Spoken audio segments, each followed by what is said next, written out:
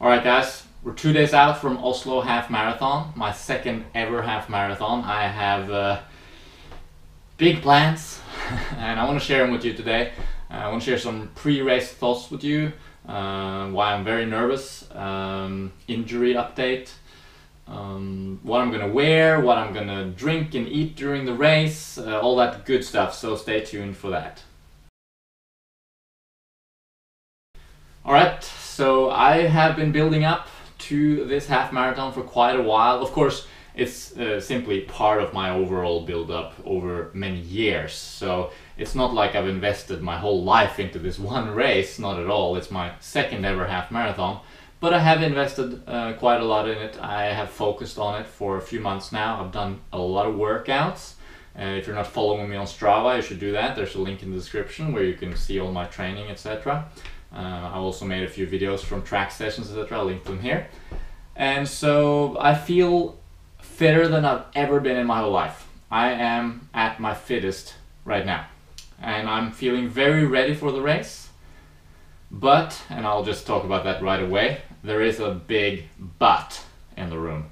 And that is my foot injury. I have a little bit of a sharp pain underneath my foot in the plantar fascia. It's not back at the heel where it usually is, plantar fasciitis. It's more under the ball of the foot. So I'm very worried. I would say it's even as much of a, I might even say that it's a 60% chance that it's going to crop up during the race, and that might be catastrophic. So I'm very disappointed that I have this little injury because it might ruin my whole race, but it might also not. I might be lucky. So let's focus on the positives, and if it happens and I end up not finishing, well, at least I've built up a lot of fitness over the months and I can build on that in the months to come. So I'll look on the bright side. But let's hope that it doesn't come up and I get to use my fitness, because right now I feel like I'm very fit, as I said, and I'm ready for this half marathon. My second ever half marathon. The last one I did was a trails or a gravel road, very up and down kind of course. I did it in 1:46 or something, or 1:45 actually, something. And this one, I have some greater goals, and I'm much fitter now than I was for that half marathon. The course, I'm looking at it here on the computer. Oslo Halvmaraton. It's a new course last year, and this year there's more hills. So it's a slower course. Of course, it's 21.1k, which is a half marathon, and there are 2 big hills in the race.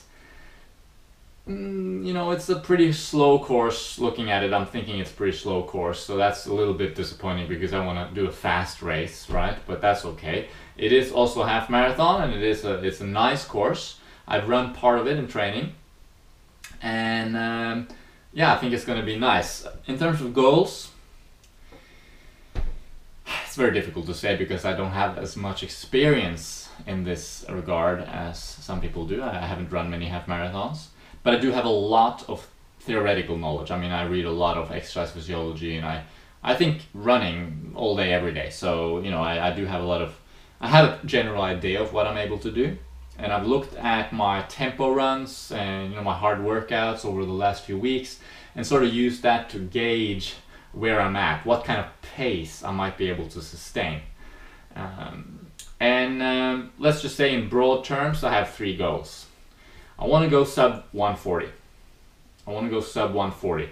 That is like my goal. Let's call it my goal C, ABC. So that's the C goal, which is you know, if I don't reach that goal, I'll be very disappointed. You know, if I can't run sub 140.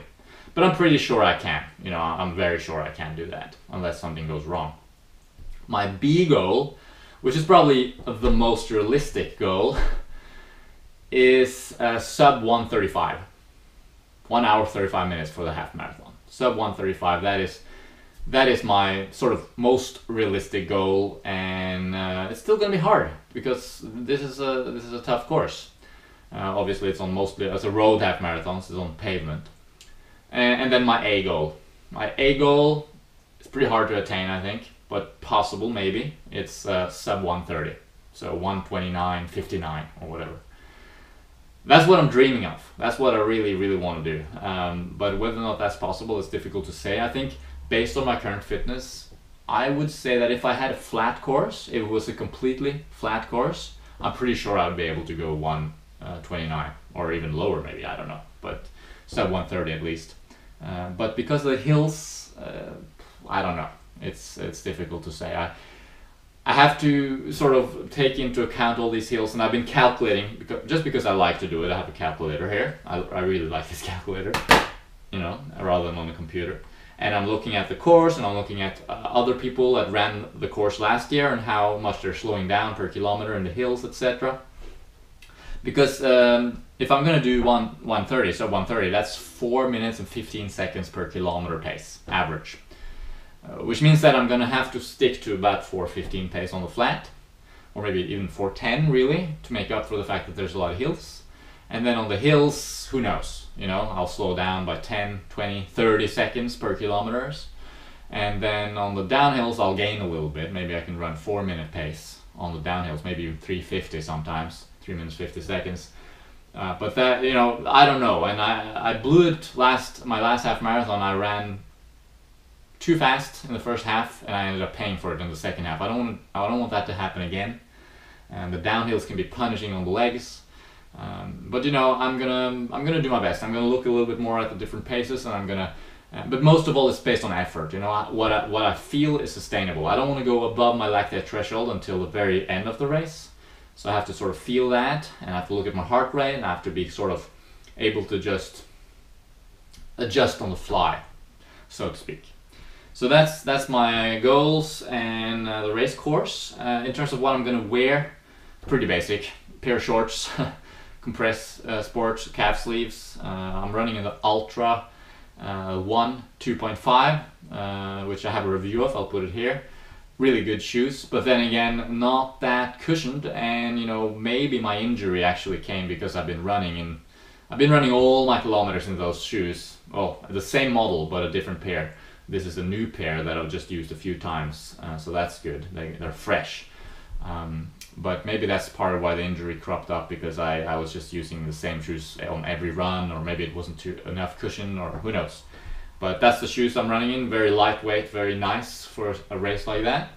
And then singlet, cap, sunglasses probably. The weather will be pretty nice. It's gonna be cloudy with sun, or sunny with a little bit of clouds. I guess I wish it was no direct sun, but it is going to be a little sunny. But 14 degrees Celsius though, that's pretty cool, which is good. I don't want it to be too hot. And then I'm going to have this belt that I bought, where I'm going to put a little squeezy bottle filled, and this is my hydration fueling strategy, filled with basically maltodextrin and fructose and a little bit of salt and a little bit of water. So it's kind of like a homemade gel, and I'll be consuming probably about 60 grams of carbohydrates per hour. And I'll be doing that. There's 5 aid stations along the route, or 4 or 5. I think it's 5, and every 5 kilometers or so, 4 or 5 kilometers. And they got water there, so as I'm approaching the aid station, I'm gonna squeeze in a little bit of sugar. I'm gonna wash it down with a glass of water, you know, 100, 200 milliliters or something like that. Drink basically then a liter throughout the race, something like that, give or take. I'm gonna try to approach the aid stations, grab the bottle, grab the glass, drink it, and continue. Hopefully not lose more than a few seconds there every time.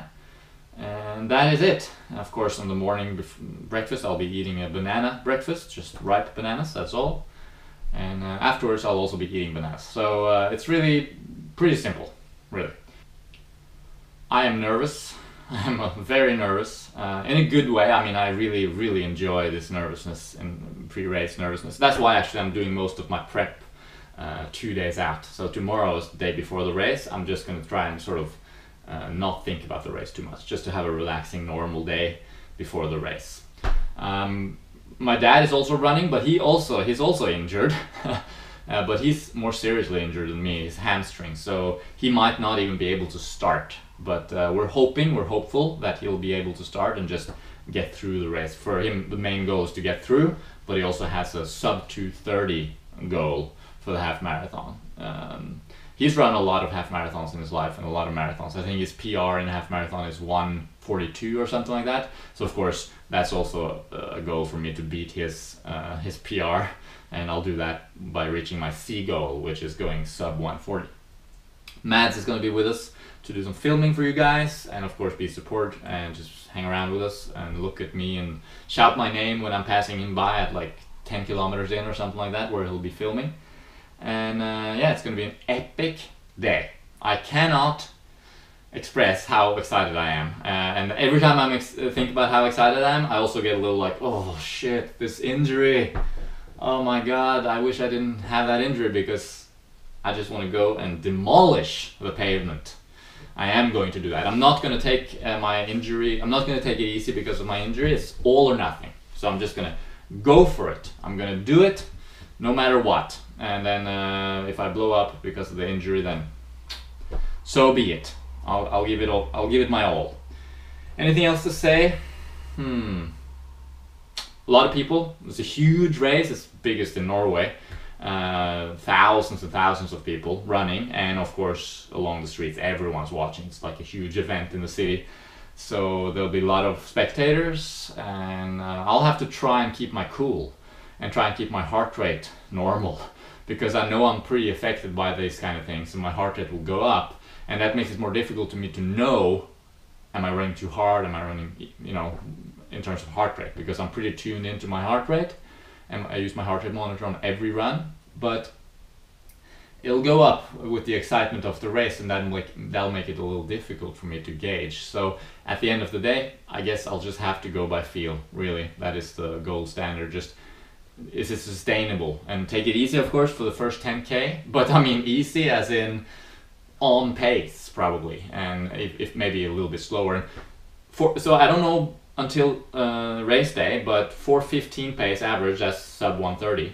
And if I can maintain that, if I feel like 4:15 is just like, oh yeah, this is sustainable, then I'll do that. But if not, I guess if I'm running 4:30 pace or something like that, that is, let's see, that is, well, that's 1:35. So if I can stay below 4:30 pace, then I'll reach my B goal. So I'll sort of figure out what goal I'm really gonna go for on the day. And of course, as in the second half, hopefully I'll have a lot left in the tank and I'll start really giving it. But that's also when the worst hill comes in. And it's a long 3K hill, and there's some 10% grade areas there, and it's gonna be gnarly, as they say, over in America. So anyway, exciting though. It's an exciting challenge, and I just hope my foot is gonna be okay, and all that stuff.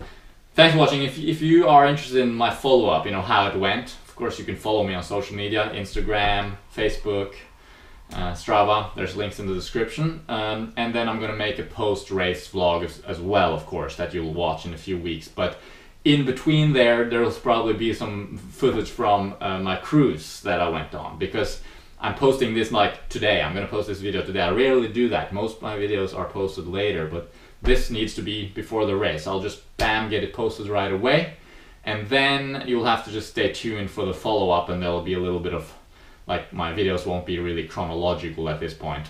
So stay tuned for that follow-up, and thanks a lot for following me here, and let me know in the comments your thoughts. Wish me good luck, and yeah. You can even follow me live. I mean, if you go to Oslo Marathon, if you search Oslo Marathon, you can look at the results. I think there's a possibility to look at like live results. If you're like a super fan, you can do that. I do that with Sage Canada, which I'm really a big fan of his, and I usually watch his races and I follow him live. That is it. And of course, Jenny, my coaching client, she's also running her half marathon the same day. So I'm wishing you all the best, Jenny, and yeah, bye.